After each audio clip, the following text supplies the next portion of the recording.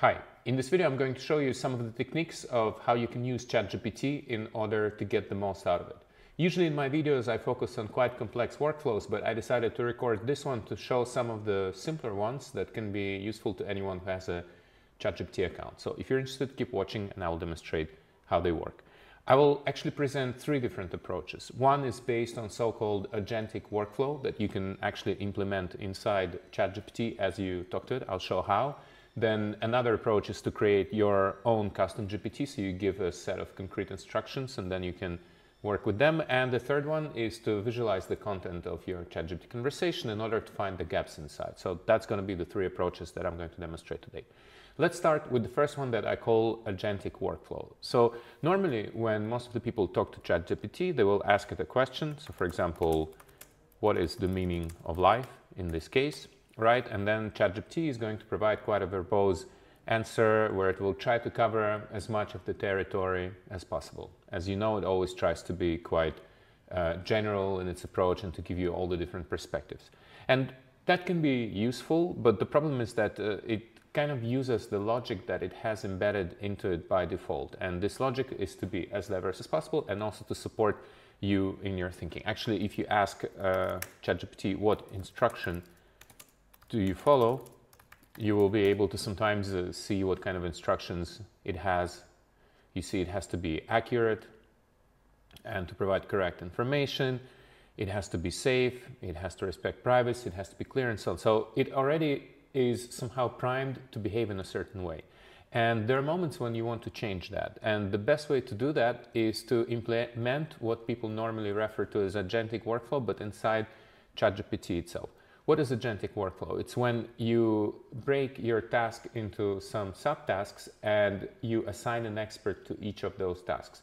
Normally people program it in Python, but you can actually do absolutely the same in ChatGPT. And to do that, you just make a new chat and you ask it to answer a certain question, but you first tell ChatGPT to tell you which logic it's going to use to answer that question. So if I want to ask what is the meaning of life, I will say answer how you would approach answering this question. What is the meaning of life? By presenting me what you're going to take into account and why. Do not answer the question yet. So you first ask ChatGPT to actually present you the logic that it's going to use to answer a certain question. Then you can modify this logic. And then you can give it the instruction to answer this question. So here, for example, it's telling me that it's going to try to take into account philosophical perspective, a scientific perspective, cultural, personal, and then it's going to use all these logics in order to give you the answer. And then if you ask it to then provide you an answer to your question, it's actually going to be much more detailed because it already explained a little bit the logic it's going to follow.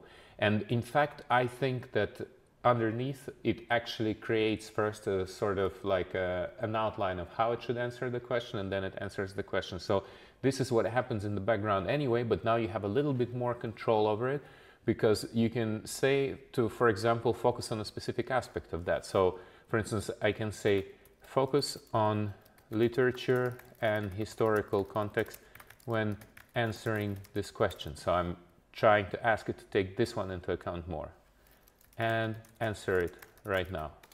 Okay, and then as you can see here it says okay, through that perspective you actually have a lot of different ways of exploring it, where you take a perspective of Greek philosophy, of epic literature, religious texts and so on. So as you can see, the answer becomes much more detailed and much more relevant to whatever is the topic of interest that you have at the moment. So that's why it's pretty interesting, and you can always disassemble any sort of interaction you have with ChatGPT in this way, give it a few instructions, and then only then bring it to give you an answer. So that can be quite useful. And in fact, you will see that when you give it instructions this way, even if it's about coding, for instance, if you ask it to first explain you the logic that it's going to use and then use the logic, then the answers and the quality of answers and the relevance will be much more interesting for you. The second approach that I wanted to demonstrate that not so many people know, surprisingly, is that you can actually create your own custom GPT and share it with the world, which is amazing. So in order to do that, you need a paid ChatGPT account, and then you click on Explore ChatGPT, and then you click Create.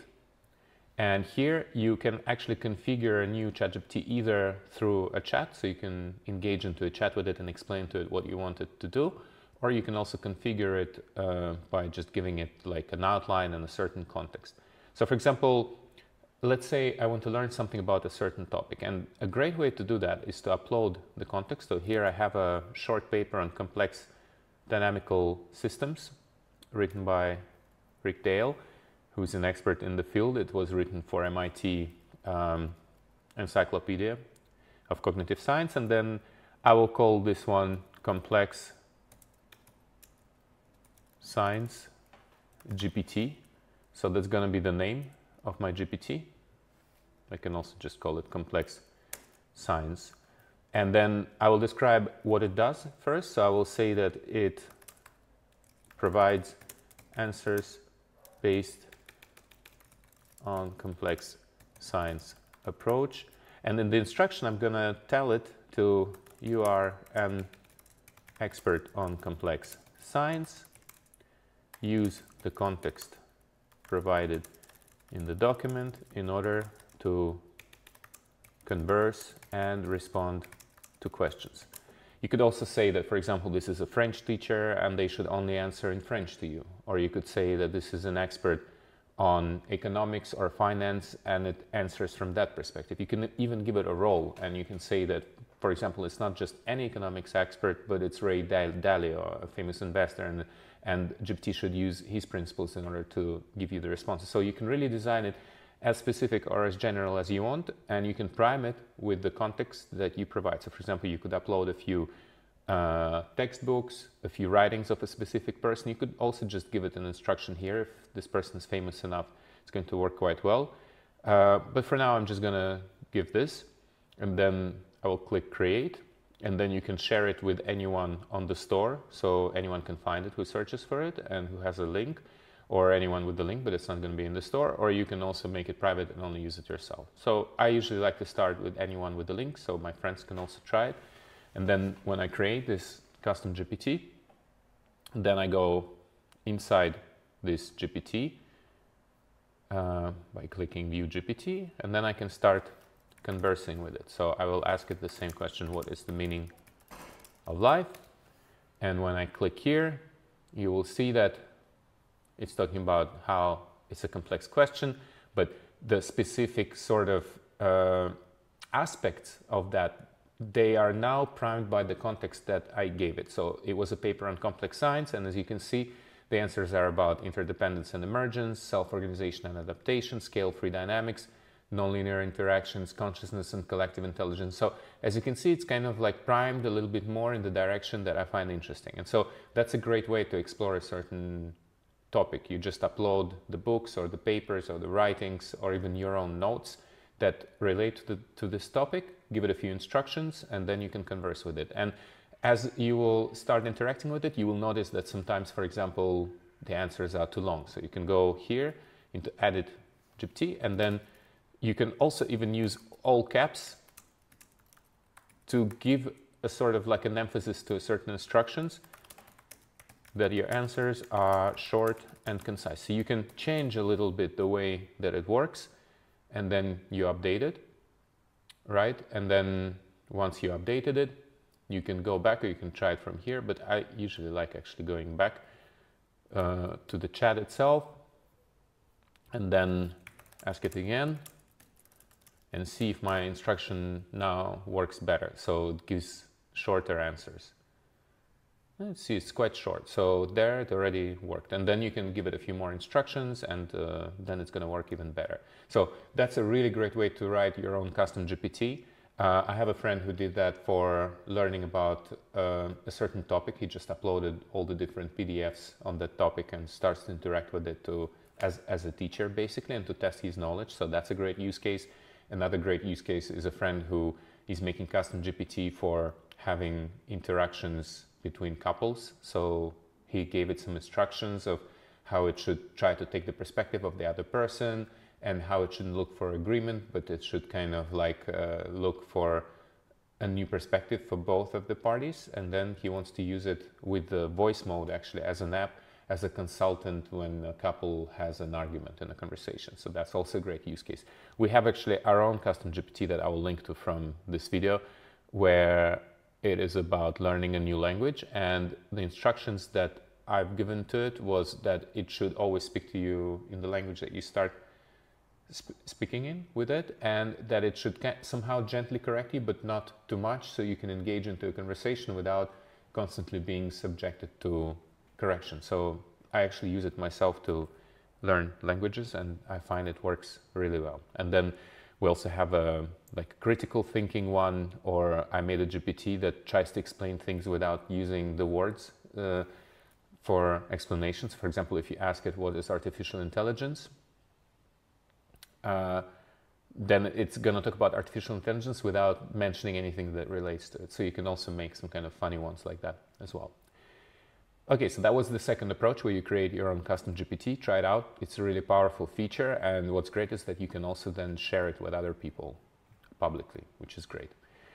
And the third approach is a more advanced one that uses InfraNodus, is when I have a conversation already and I would kind of like to develop it further. So what normally happens is, let's say if I have an interaction with ChatGPT where we talked for a long time about a certain subject, at some point it gets quite long, and then I need to see how I can develop it further, right? So I can either read through the whole text and try to understand the meaning and then, try to zoom in onto a certain subject, or I can also use the plugin. It's an extension from InfraNodus that you can install to your browser, and then you can activate it with the button here that visualizes the content of your conversation as a knowledge graph, highlighting the main ideas. They will be bigger. So for example, here I see that this conversation is about complex systems and the meaning of life. And then if you click on topics, you also can see the main topics inside. So for example, this conversation about existential inquiry, holistic perspective, complex dynamics, and so on. So I can see what it's about, which is a great overview. You can also see in which context it's used. So if it's about holistic perspective, I can click on context and see the statement that relates to holistic perspective. And most importantly, I can also find the gaps inside. So what are the topics that are not connected, that could be better connected? So for example, I see one here on holistic perspective and another one on creative solutions. And then if I click on AI question, it's going to generate a question based on this gap that it found in the content of this conversation that will help move this conversation further. So for example, here it says, how do emergent properties from complex systems interactions within biological organisms and human societies influence creative problem solving and community building processes? If I like this statement, I can copy it from here and then ask it here. And then ChatGPT is going to generate a response to it. So it's really great because I'm using this graph as a way to visualize the gaps in the conversation. Then I use the built-in AI, which works on GPT-4, which also underlies ChatGPT, to generate an interesting question. And then I can pose this question back to the AI. So it's this kind of human-in-the-loop approach where the AI is not doing the job for us, but it's making the job with us. And we're just using AI to kind of direct our thought to more interesting directions. So this is the third approach that you could use to get the most out of your ChatGPT interactions, is to use an external tool like InfraNodus to get an overview of the content, detect the gaps inside, and then address those gaps with your own questions or AI generated questions, and then feed them back into the system so that you can help it develop the conversation further in an interesting way. This one, you can try it on infranodus.com. So just to recap the three approaches, it's to ask ChatGPT to provide you the logic it's going to use to answer the questions, and then to sort of make this logic more precise by giving each part of the logic a certain name, like an agentic name that you can then use when you make ChatGPT answer a question. And the simplest way of doing it is just to ask it to describe the logic it's going to use to answer the question, and only then to answer the question. The first approach. The second one is to actually create a custom GPT with a specific context, or just with a specific instruction that you could then use to learn about a certain topic. And the third one is to visualize the content of any conversation, find the main ideas, find the gaps inside, generate interesting questions using AI, and feed them back into the system in order to help you develop this further. This is how it works. Let me know if you have any questions about this, and also if you would like to see more videos like this where I talk about different tools that exist out there, thinking tools, research tools, and where we also explore different workflows. And if you have a workflow that works for you that you would like to share with others, please also leave it in the comments of the video below. Thank you very much.